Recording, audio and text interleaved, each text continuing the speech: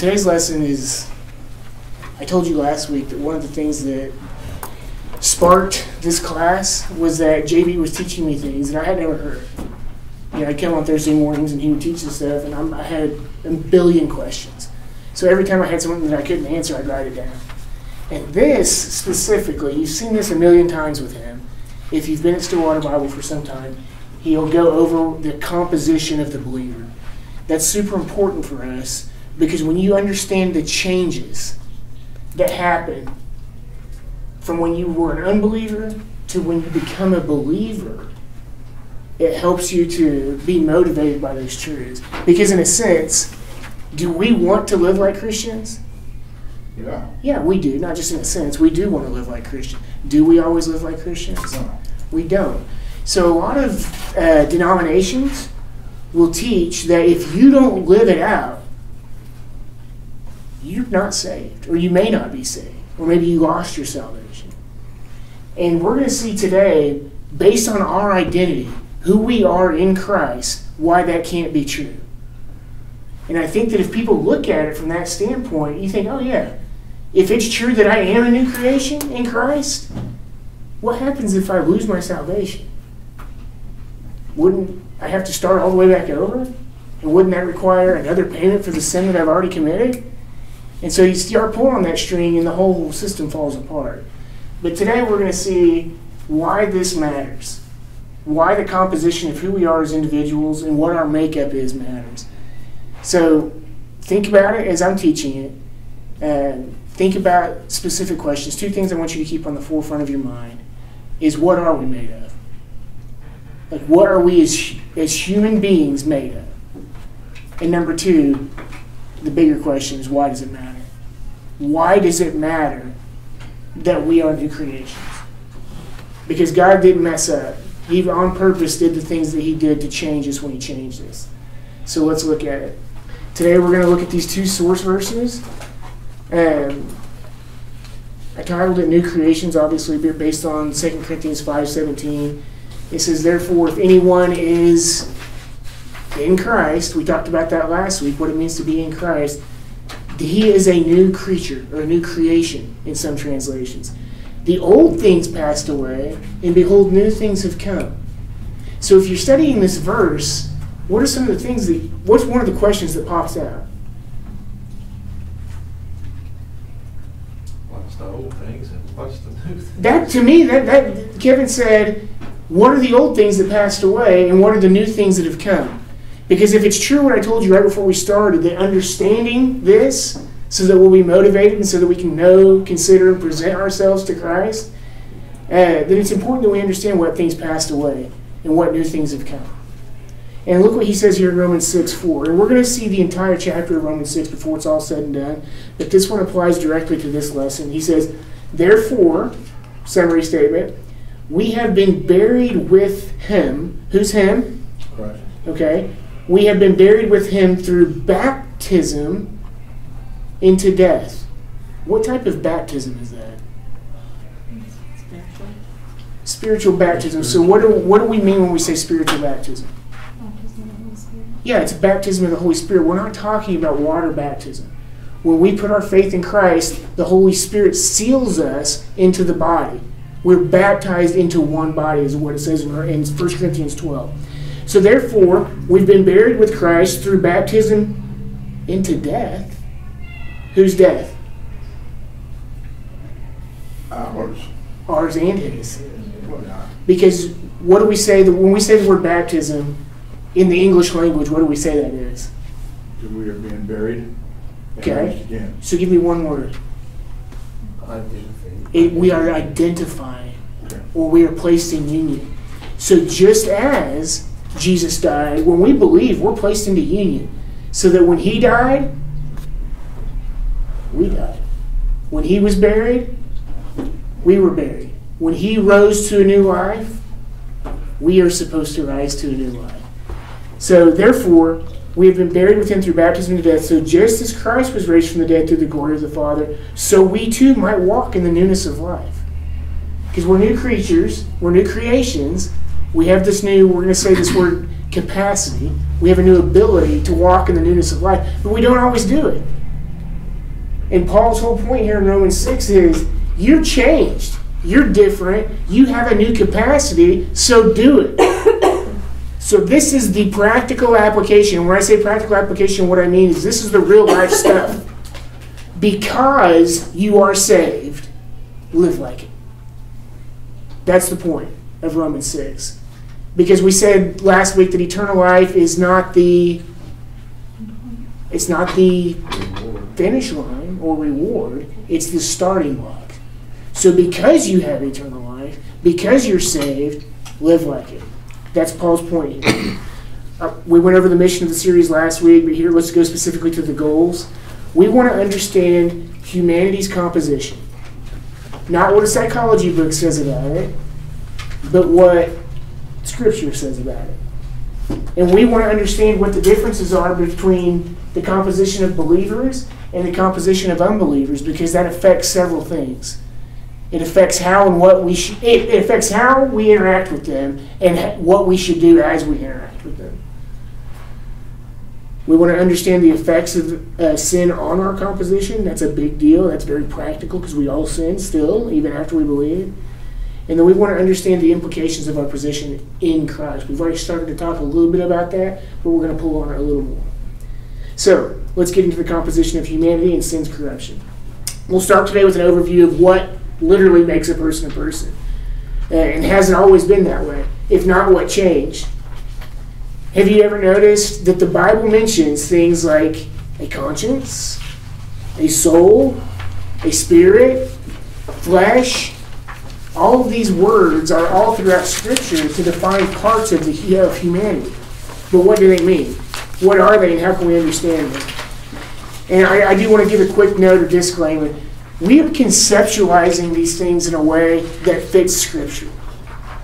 A lot of the reason I wrote this stuff down is because I didn't understand it, and I didn't see how it fits Scripture. And it's not that I wanted to back into it so that it would make the things that I was being taught true. I went and studied it, and they are true. So when Paul uses words like spirit, or soul, or flesh, or Peter, or John, or whoever's using it, what does he mean by that? And how do we make sense of it in our mind? So I just wanted to say that, because you're never going to find a place in Scripture that deals with this linearly. There's never a chapter that says, here's what we mean by soul, here's what we mean by spirit, here's what we mean by flesh. But through studying God's Word, we can understand it. Okay, understanding our identity and position in Christ motivates, that's supposed to say us, or our foundation, to living out our roles as a believer and appropriately utilizing our capacities to serve. So let's just start at looking at what humanity was originally composed of, and then what, if anything, has changed. And so we've got this picture of this outline of a person, and that's supposed to be Adam and Eve of creation. So Adam and Eve are created. What do they have? What does God give them? Fall. So we're talking about before the fall. Oh. So before the fall, when God created Adam, what was he? Dust. He was dust, but out of that dust, he was made into a body. That's number one. Adam and Eve had bodies. That's pretty practical, but true. Part of what we are, our identity is a body. What else did he give them? The spirit? He did. Yeah. He did. So when they were created, they were able to relate with God. They had a spirit. We know that from Ephesians 1, just a little spoiler alert, this is going to change. Because of what Scott said, because of the fall, part of us died. Because of Adam's sin, we're going to see from Romans 5:12 that just as through one man's sin entered into the world, and death through sin, so death is spread to all men because all have sinned. So what else did they get? What else did Adam and Eve have?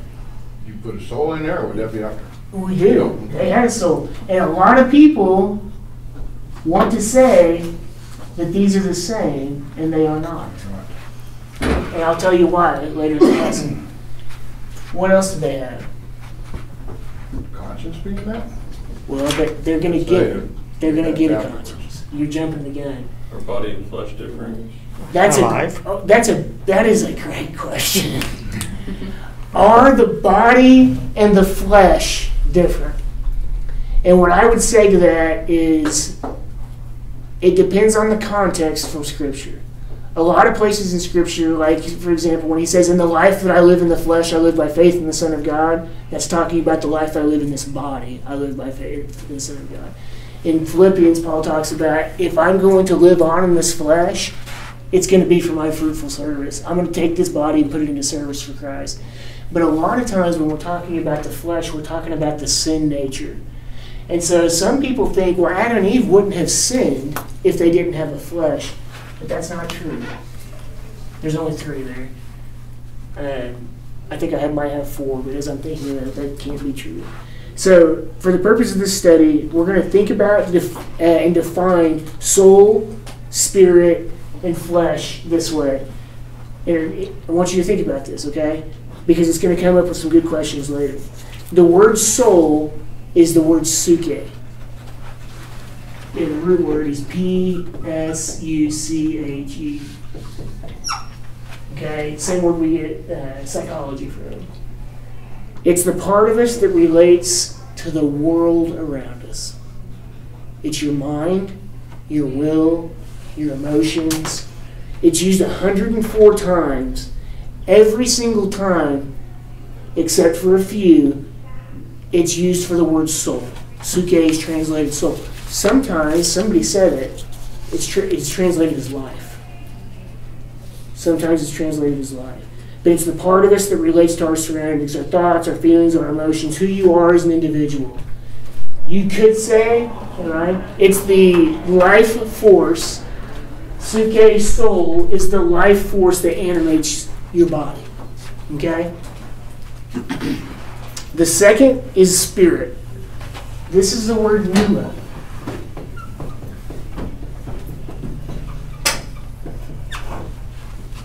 I think I spelled it right. P-N-E-U-M-A. This is the part of us that is able to relate to God. Okay? Think about that. The spirit, your spirit is the part of you that is able to relate to God. So the famous verse in Ephesians 2, if it says that we enter into this world dead in trespasses and sins, our body is obviously alive because we're in this world. So when it says that we're dead, what part of us is dead? It's got to be the pneuma.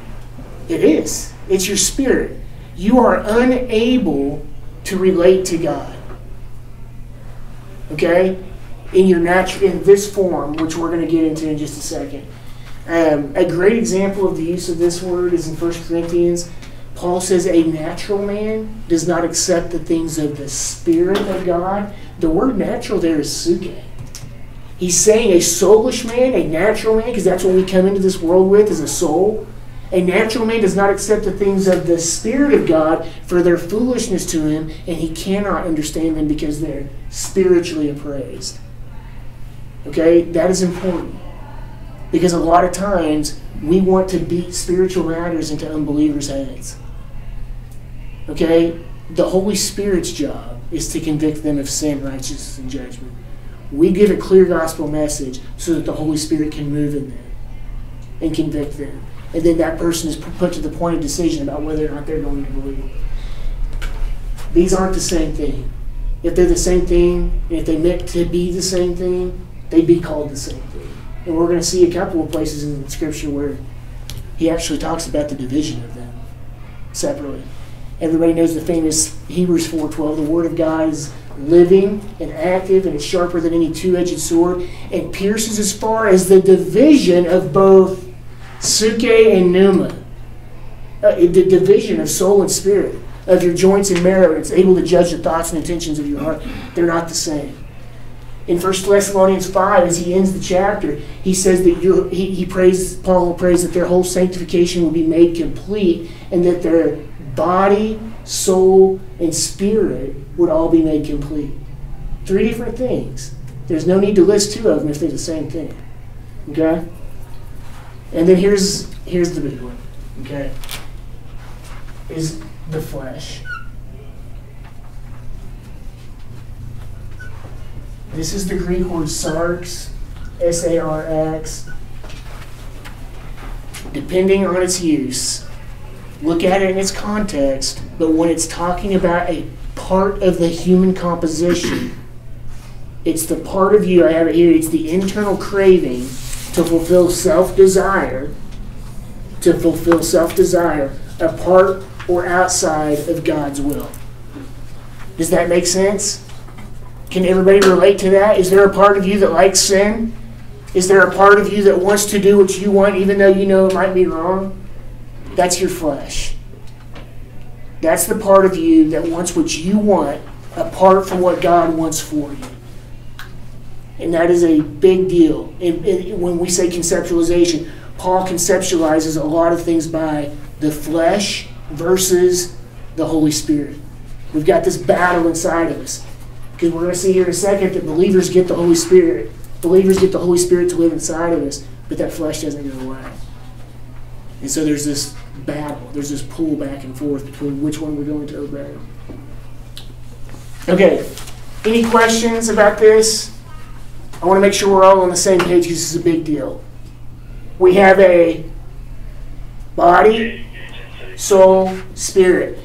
Adam and Eve fell. When we say that they fell, what do we mean?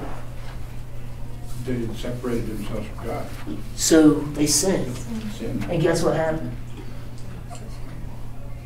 Now, because of the way that we conceptualize it, the Spirit is the ability to relate with God. It was a little different for them because they literally walked with God. So they probably went back into fellowship. By the way, you see a lot of times the way that God deals with Adam and Eve and the way that he deals with Cain and Abel even, he wants them to confess.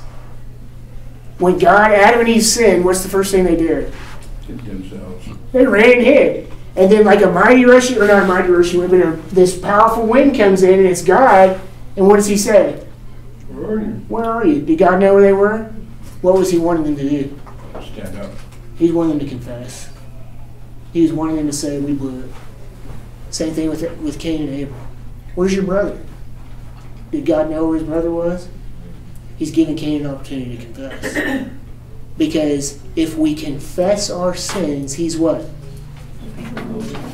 Faithful and just to cleanse us of our sins and all unrighteousness.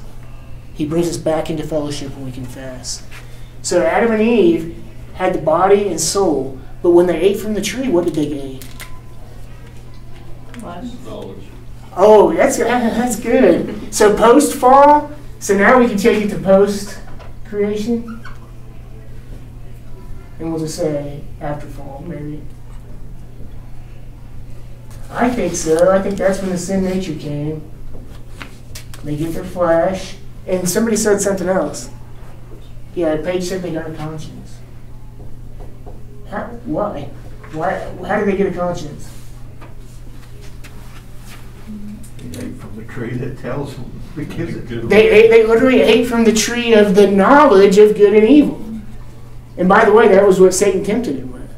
That's how he got them to doubt God's word. If God really loved you, wouldn't he want you to know right from wrong? If God really loved you, wouldn't he make that available for you? And they succumb. And for the rest of humanity, for the rest of existence, everything changes. And we're going to see that right now. Let's actually read this real quick because it's important to see it from Scripture. If you have your verse sheet, I printed out verse sheets so you guys don't have to turn back and forth in the Bible. Does anybody need one in the Walmart? No? So Genesis 2:15 says, Then the Lord God took the man. Who's that? The Lord God took Adam and put him where? In the Garden of Eden. Why? To cultivate it and to keep it. The Lord God commanded Adam, saying, From any tree of the garden you may eat freely, but from the tree of the knowledge of good and evil you shall not eat, for in the day that you eat it you will surely die. Did Adam and Eve immediately die? Did God lie then? They did. Spiritually, they died. Oh, okay, good. So spiritually they died. So, well, we push pause on that. What about today? What about when you sin? You died. Separation. Oh, that's right, Christ. Separation happens. Does that mean you lose your salvation? No. Do you lose your eternal life? No, you're just out of fellowship. Can you serve God or please God outside of fellowship with Him? You can't. You can't. So we see here that they die spiritually, but they also ate from the tree of knowledge of good and evil, so they got their conscience. Every single person today is born with this exact attributes. We'll get there in a second, actually. Let's see what, this is going to come into play later in the series, but let's see what Satan does. Now the serpent, Hayden, the serpent was more crafty than any beast of the field which the Lord God had made. And he said to the woman, indeed, has God said you shall not eat from any tree of the garden? And the woman said to the serpent, well, from the fruit of the trees of the garden we may eat, but from the fruit of the tree which is in the middle of the garden, God has said you shall not eat from it or touch it, or you will die. Is there anything weird about that? What's weird? Touch She it. added something. Why did she add to it? Maybe Adam conveyed it wrong? Or maybe she just distorted God's word. The serpent said to the woman, you surely will not die. For God knows that in the day that you eat from it, your eyes will be open, and you'll be like God, knowing good and evil. And when the woman saw with her eyes, she saw that the tree was good for food. It was a delight to the eyes. There's the lust of the eyes. And that the tree was desirable to make one wise. There's the pride of life. She took from it its fruit, and she ate. And she gave also to her husband with her, and he ate. Then the eyes of both of them were opened, conscience, and that they knew they were naked. And they sewed fig leaves together and made themselves loin covers. Here's a pattern. Scripture establishes a pattern right out of the bat in chapter 3. As humans, in 2022, we do the exact same thing that Adam and Eve did. We see something, we want it, we take it, and then we try to hide it. It's the exact same pattern. And we all do it. The other pattern that's established here is that Satan is telling you the same lies that he's telling Adam and Eve.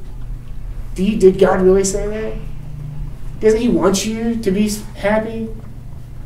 Doesn't he want you to have all of this stuff? If he did, then he's loving God. And if he doesn't, he's not. And so often today, Satan's game is to make us doubt God's word and to make us doubt his love.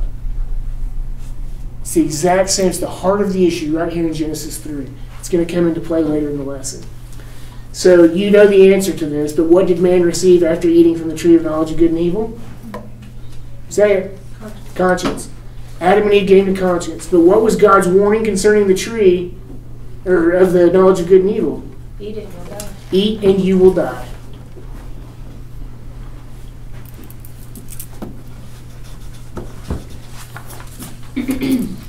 And I don't know Hebrew, but the way that I was taught this is that dying, you will surely die. So, dying spiritually, you will surely die physically. So 1 and 2, spiritually and physically. Death is what? What's another word for death in Scripture? Separation. Separation. You can be separated in your fellowship, but for unbelievers, they're going to be separated in their relationship forever because they haven't believed. We know this from Scripture that Adam lived for 930 years. He didn't immediately die physically, though he would later as a result of sin, but he did die spiritually. And just to recap that point from last week, death is always a result of sin. Death is always a result of sin. May not be physical death, though it could be, but it is at least always separation out of fellowship. We know from Romans 6:23 we saw last week, the wages of sin, or the result of sin, is death. but the gift of God is eternal life through Christ Jesus our Lord. And then Romans 5:12, dealing with the imputation. Therefore, just as through one man sin entered into the world, and death because of that sin, now death is spread to all men because all have sinned. So death is separation from God. So because of sin, Adam and Eve died spiritually, and they would eventually die physically. From this point on, mankind would be born spiritually dead and separated from God, leaving every person as they enter existence with what? Yeah, we all have a conscience now. What else do we have? Sin nature. Yep, flesh. Body. Yep, we still have a body. Yeah, we still have a soul. Okay. Every single person in this room, this was your identity. This is what you were when you were born into this world. You were born into this world with a body. You had a soul. You had a conscience. And you definitely had a natural pull to sin, or a desire to do what you want apart from what God wanted for you. A natural man, a soulish man, does not accept the things of the Spirit of God for their foolishness to him. He wants to sin. He doesn't have a result. We're going to see later in this study, in a little bit today, that in Romans 6, these people have the bonds of the flesh. They're literally chained up to it. They don't have an option. There's no other way for them, and why would there be? They're living life for themselves. There's nothing else for them.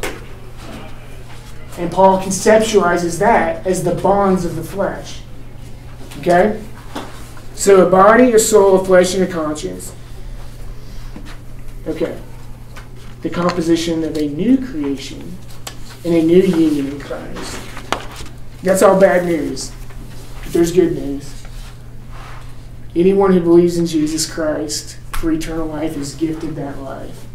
And we also get these things. We're made spiritually alive. What does that mean? No longer separated from God. Yeah, no longer separated in any sense. Because your relationship to God begins in that moment. You are able to relate to Him because you are at that moment a child of God. But as many as received Him, to those who believed in His name, He gave the right to become children of God. So anybody who now puts their faith in Christ becomes a child of God, and that relationship can never change. Moms, can your kids ever not be your kids? They can't. No matter what happens, those children came from you. They are yours. Now, can something happen in your life to break fellowship, to where maybe you don't talk anymore, or that you're separated? Can that happen? That can happen. There's just broken fellowship. The relationship stays the same, but the fellowship may be broken. That is the picture here. By faith in Christ, you are a child of God, and that relationship exists forever. It can't change. You can break fellowship, but you're never going to stop being a child. Okay? You're made spiritually alive. What's the implications of that?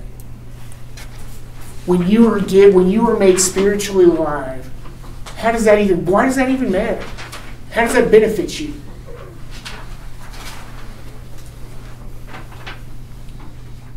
How does it benefit? How do we define it? Well, how do we define a spirit? You can relate to God. That's a big one. You can now relate to God. You can draw close to Him. You can enjoy close fellowship. You can be in union. You couldn't before. That's a big deal to be made spiritually alive. What else do we get? Look at this number 2. We're indwelled by the Holy Spirit. Isn't that the same thing? Isn't being indwelled by the Holy Spirit the same thing as being made spiritually alive? It's not. Why not? A lot of the people in the Old Testament may not have had the Holy Spirit, at least not all the time, but they still had the relationship. Okay, that's true. You literally have God living in you. And you're not God. Yeah, but you're not. Yeah. So if you say that being made spiritually alive is the same as having the Holy Spirit, you're saying that you're God. Because there's a part of you that is awakened or created, whichever word you want to say, you become spiritually alive. That is not the Holy Spirit. That is your human spirit that is made alive. But also, the Holy Spirit comes to dwell in you. Who is the Holy Spirit? Spirit of God. It's God. It's as much God as God the Father is God, and as much God as Jesus Christ the Son is God. The Holy Spirit doesn't get a lot of appropriate attention. It gets a lot of inappropriate attention, but it doesn't get a lot of appropriate attention because that's how He wants it. His whole role is to be in the background, convicting the world of sin, righteousness, and judgment, to promote Jesus Christ. But it's cool that you literally get God living in you. And there's a lot of benefit. How does that benefit you? How does it benefit you to have the Holy Spirit inside of you? You can understand the Bible. Oh, that's a good one. So, is it true? Does the Holy Spirit help enlighten Scripture? Every single time I teach, I pray that He will. Because the Bible says He does. Jesus, right before He leaves, He says, "But the Helper, the Holy Spirit, who my Father will send, He'll teach you all things and bring to your remembrance all that I've taught you." That's cool. Because the same thing for us. When you put the Word of God in your heart and in your mind, and you're out living your life and you're talking with people, the Holy Spirit's going to bring His Word to your mind so that you can talk to people about it. That's a benefit, not just for you, but for His kingdom. What else? Is there anything else cool about that? Let me show you something. Open up. I didn't put this in here, but I want to read it. Go to 2 Timothy 2.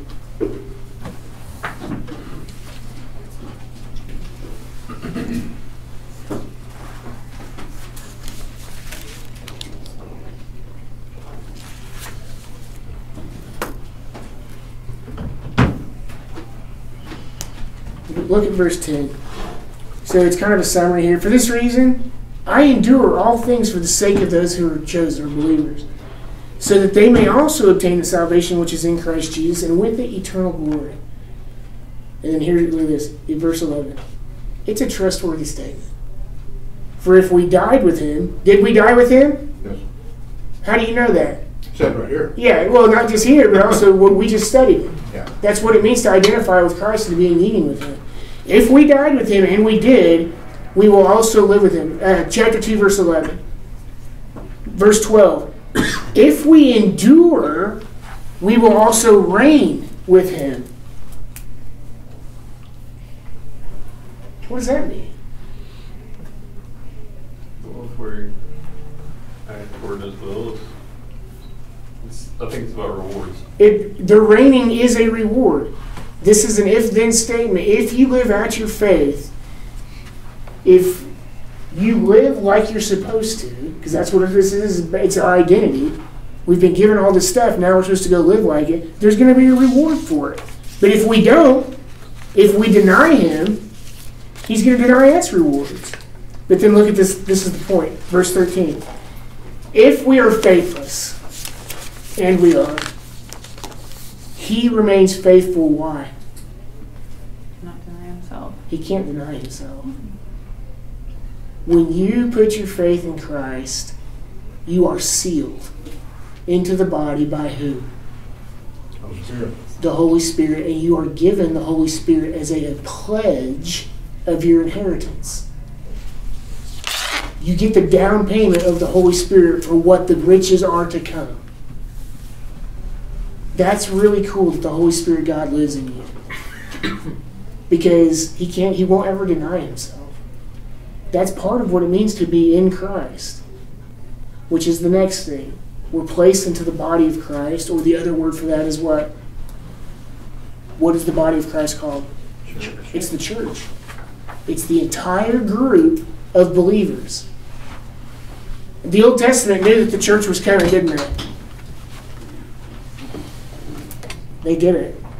If you were to ask Daniel, because Daniel gave all the prophecies about the future, you say, hey, what about the church? What would Daniel have said? What's a church? They didn't know.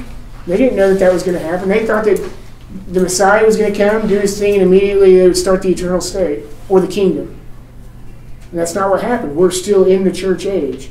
We're placed into this body for a purpose, by the way, which we're going to talk about later in the series. And then here's the last thing.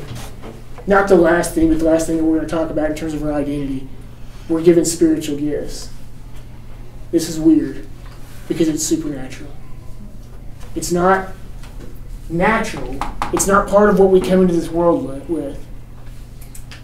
But we're going to see here in just a second that we get the Holy Spirit, and part of what we get there is a gift, at least one from the Holy Spirit. Spiritual gifts are a big deal. We're not going to talk a lot about it today because we will later. But they're also one of the most misunderstood things in Scripture. When you, especially in charismatic circles, when we talk about a spiritual gift, what's the one thing everybody wants to talk about? Speaking tongues. They want to talk about speaking in tongues. Paul goes to great lengths in chapter 13 to say, that ain't it. You guys all want to do this, but if you don't have love, none of your gifts matter. And he says that every single person gets a gift and they're all important. We're going to see why later. But the truth here that I want to establish right now for you is that if you've put your faith in Jesus, you have at least one gift. Who is that gift for? Is it for you and your self-edification? Who's it for then? What is it? The body. It's for the body. Your gift is to serve. Galatians 5:13. You're called to freedom. You can do what you want. Just don't let your freedom turn into an opportunity for the flesh, but through love, serve one another. In 1 Peter 4, he says, as good stewards of the manifold grace of God, use your gift. Be a good steward with it.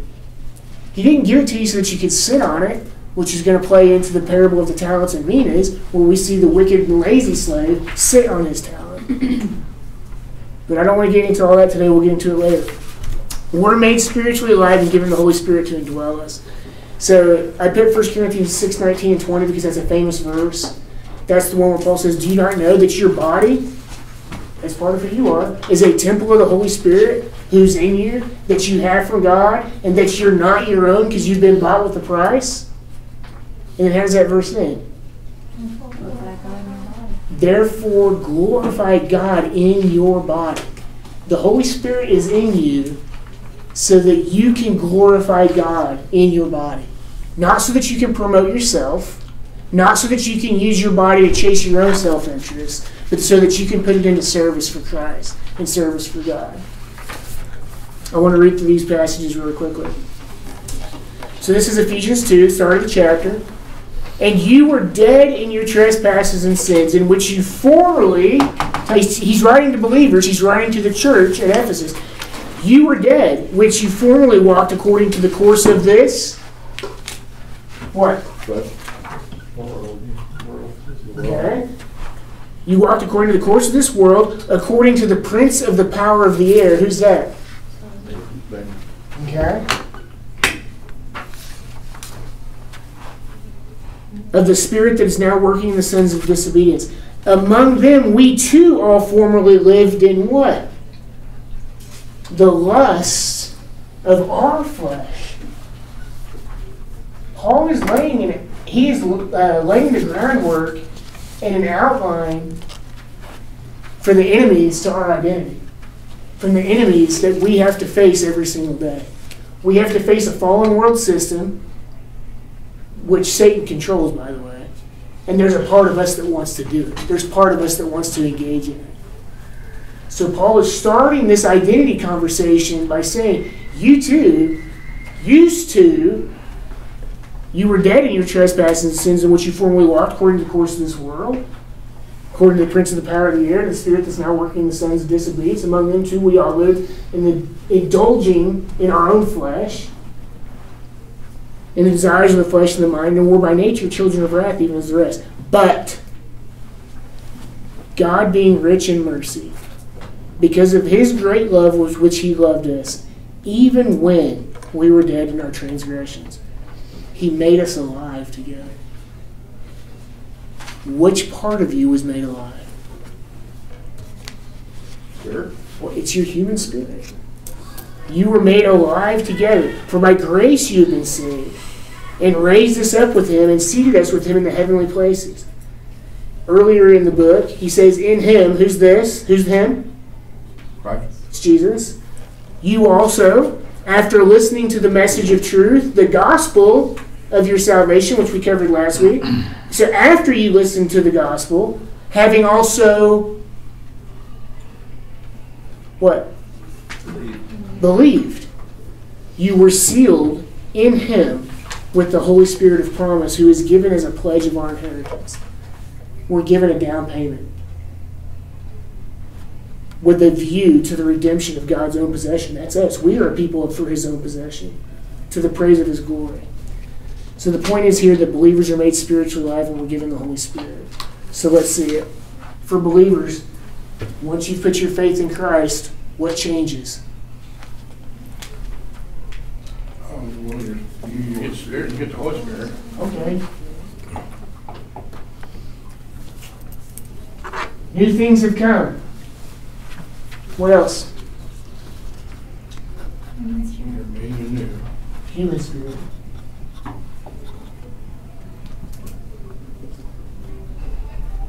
But wait, that's only happened.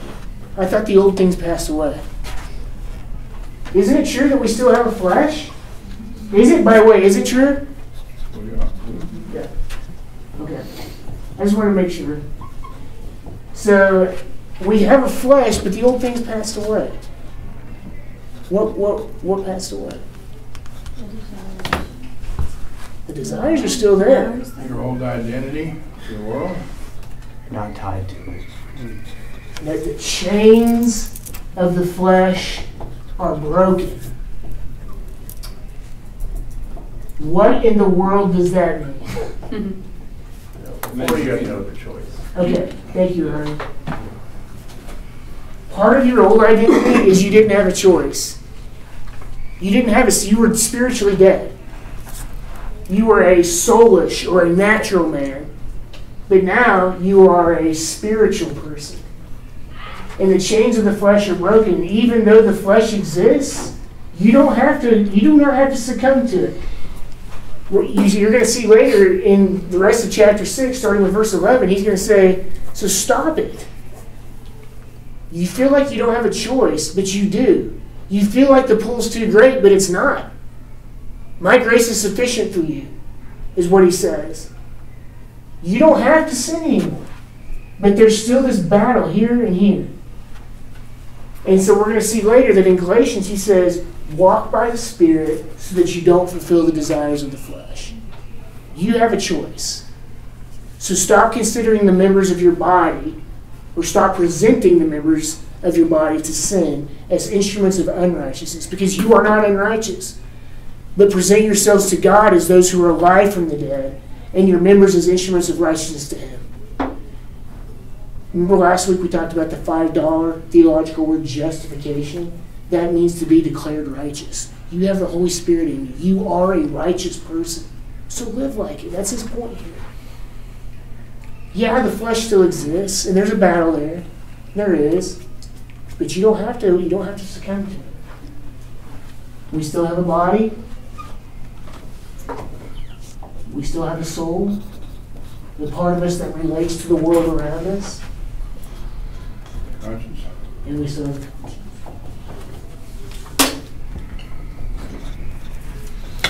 So as we talk about identity, who you are as a believer, this is it. Now, I'm not saying it's all inclusive, but this is a great start. You have a body, you have a soul, you can tell right from wrong, you have a natural disposition to sin, the Holy Spirit lives in you, and you're able to relate with God because you were made alive in Christ. This is who you are. There's lots of implications here, especially this one. There's also places that talk about how people can sear this. And you can sear your conscience to where it doesn't bother you. There's a lot of questions in there too. Some of them I can answer and some of them I can't. But we can go to different places in Scripture and see these truths. Okay. So we have a body that encapsulates our soul, spirit, flesh, conscience, and the Holy Spirit. Once we believe, we have that capacity or the ability to walk in a new way, and we are actually called to walk in a new way. That's difficult because by grace you're saved through faith, that not of yourselves, it's a gift. Your eternal life has nothing to do with your works, yet you are called to live it out. If you don't, it doesn't mean that you're not saved. It means that you are just simply obeying this instead of this. How many of us, if we shot a truth serum in our arm, would say that we always look like this? Probably nobody. A lot of times we look like this because we ignore these. We aren't good stewards with the manifold grace of God.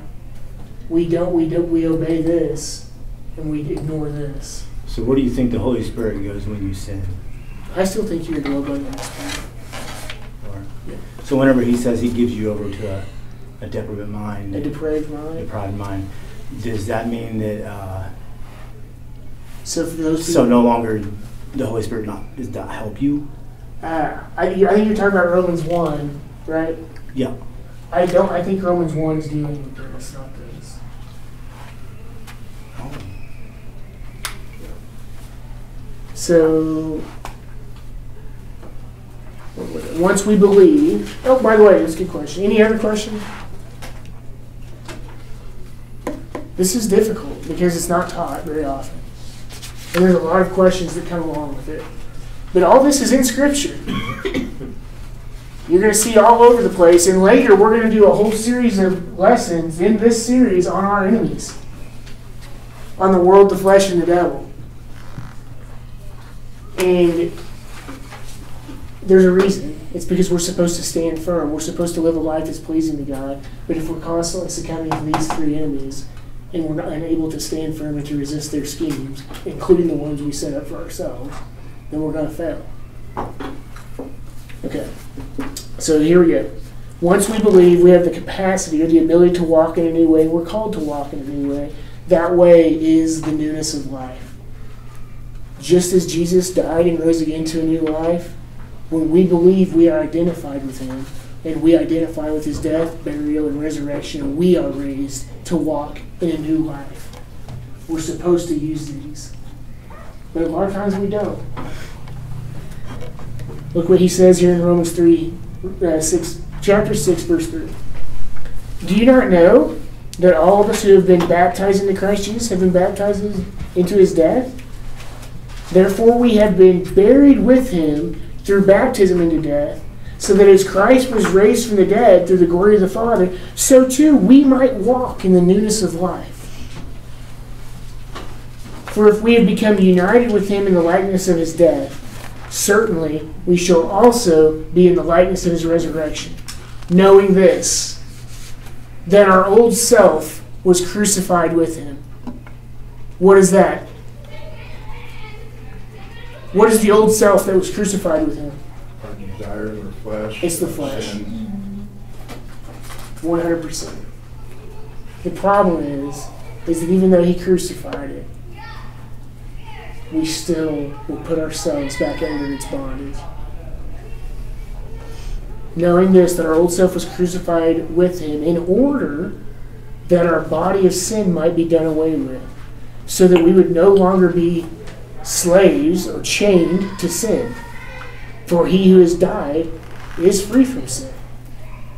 The problem is that a lot of times we make ourselves slaves back to it, because we don't know, consider, and present ourselves to God as new creations.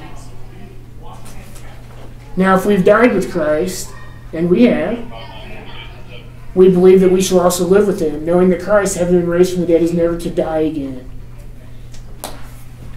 You believe that? Will Christ ever die again? No. Why is he called the first fruits of the dead? His resurrection. First person to be resurrected and to never die again. There's been people who were resurrected or even resuscitated, but they all died again. Jesus is the first fruits from the dead because he conquered death, and he'll never die again. That's why we get life through him. Having been raised from the dead, he's never to die again. Death no longer is master over him. For the death that he died to sin once for all. But the life that he lives to God. And we're supposed to be the same way. Being conformed to his image, we're supposed to live our lives for God. And to present ourselves to God and our members as instruments of righteousness. So 2 Corinthians 5:17, therefore if anyone is in Christ, he's a new creature. The old things passed away, behold, new things have come. Okay, we're going to get done early, but I did all of these as blanks because I want you to walk through this with me mentally. Okay, these are in order. What entered the world through Adam? Sin. Okay, sin. Does anybody have a verse for that?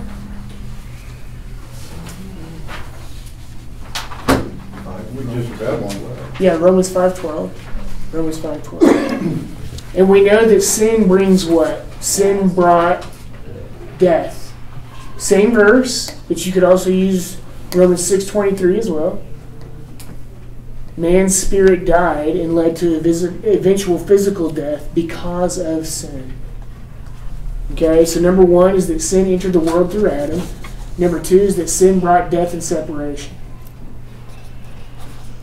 Number three, Adam and Eve ate from the tree, giving humanity the knowledge of good and evil. That is what? What's the knowledge of good and evil that's in each one of us? It's the conscience.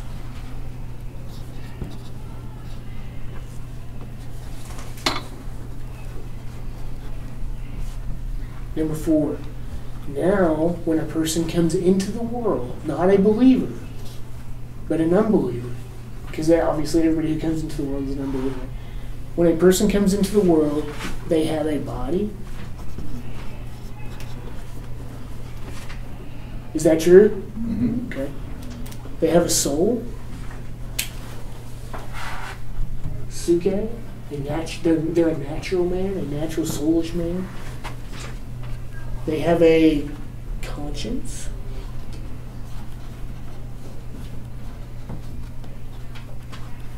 Just like us, they still have this natural bent to sin, or this desire to sin, or this part of them that wants to get what they want without regard of what God wants for them, or without regard to what God wants for them. So they have a body, soul, conscience, and flesh, but they're what? But they're spiritually dead. What is the application there?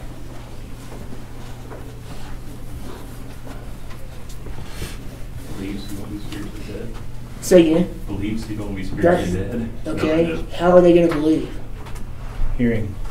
So faith comes by hearing, and hearing by the word of Christ. So what's our job?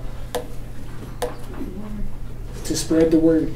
Just like, I think in your Ephesians 1 verse, didn't he start it by saying, after hearing and then believing, you were sealed? That means that when you leave the walls of this church and you go to your job, or you go into your home maybe, or you go wherever, there are dead people walking everywhere. There are people that are spiritually dead and bound for the lake of fire. And if we care about that, then we need to give the gospel message out as effectively as we can, which is why we started with that last week. It wasn't just the foundation for our identity, it's the foundation for all of the identities of all of the people in the world that we're supposed to be reaching out to. They're spiritually dead. When a person believes in Jesus Christ for eternal life or a Savior, they are made spiritually alive.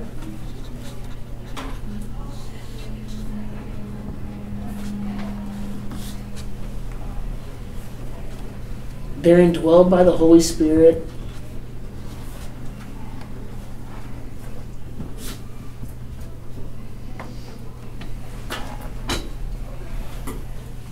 They're placed or sealed into the body of Christ, which is the church. We're going to see it towards the end of this series. But being in the body of Christ isn't just a picture of the church. He actually uses Christ as the head, and we're the members of the body, because we all have a role to play within that body. And just like your bodies, if something's absent, disjointed, broken, fractured, strained, whatever, the body suffers. And so there's a picture there that we're going to draw from. And then the last thing is that we receive spiritual gifts. These are all part of your identity. You now are made spiritually alive. You now have the Holy Spirit in you. You are now placed into a body, the church, and you also have a supernatural ability. At least one. That's a fun lesson. I can't wait to get to it. Number 6, we are to understand, and I chose that word carefully. I originally had the word know there. I don't just want to know it, like just something that we can rattle up. I want us to understand its elements. We are to understand that believers are new creations. I don't want you to leave this class and just say, oh yeah, if anyone's in Christ, he's a new creation. That's knowing it. What I want you to do is understand it so well that you apply it, so that it bothers you if you're outside of fellowship, so that it bothers you when you're presenting your members to unrighteousness instead of righteousness. I want you to understand that believers are new creations and we're supposed to live like it. We identify with Jesus Christ's death and resurrection, because just as he died and rose to a new life, when you believed, you died and rose to a new life. Sometimes we just don't live like it. We identify with Jesus Christ's death and resurrection with the capacity or the ability now to walk in the newness of life. I don't know if that's convicting to you, but this was convicting to me when I studied it. And it's still convicting today. And I went from this point where I was like, I was a believer, but not very many people would have said that I lived like it or acted like it. Sometimes even today people would say the same thing. But it bothers me. I want to live out what is inside of me. I want my identity to match, or not my identity, I want my lifestyle to match my identity. That's integrity, when your action meets your words. I want my life to look like I'm a new creature, like I'm supposed to walk in the newness of life. So number 1, quick, easy applications. Understand that as a believer, you identify with Jesus Christ's death, burial, and resurrection. If you don't know that or understand that, it won't bother you when you don't live like it. And I think that's most of Christianity today. Number 2, walk in the newness of life. This is the application of it. Walk in the newness of life. Utilize your ability to stop sinning. We're going to see later in Romans 6, 7, and 8, the chains of the flesh are broken. Paul says, oh, what a wretched man that I am. Because the things I don't want to do, I do. The things I do, I don't want to do. What a wretched man that I am. We can all identify with that. But there's a growth and a maturation process that we're all in, or should be in and going through. We want to be more and more conformed to the image of Christ. There's another side to that coin that we can identify with. Christ was a man, he was human, and he was tempted many times over. Yeah. And succeeded. Yeah. It's a good point. He was tempted in all things, yet without sin.